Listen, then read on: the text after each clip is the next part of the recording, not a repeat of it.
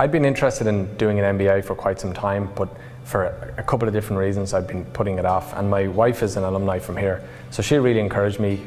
She pointed me towards Smurfit, but I live in Dublin, so Smurfit was a sensible college from a practical point of view, but also the reputation of the school is extremely strong.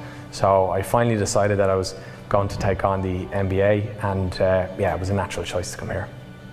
One of the key things for me is that it is a very intensive course, and there's no point in saying that it's not, and you have to work pretty hard.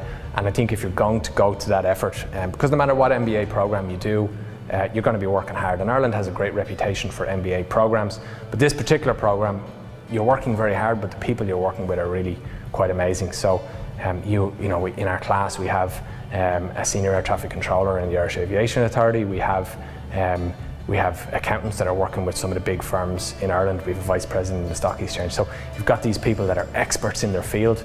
You have access to them. You can share their experiences and learn so much from them, apart from the fact that you're also in a class and learning that as well. So really quite a special place.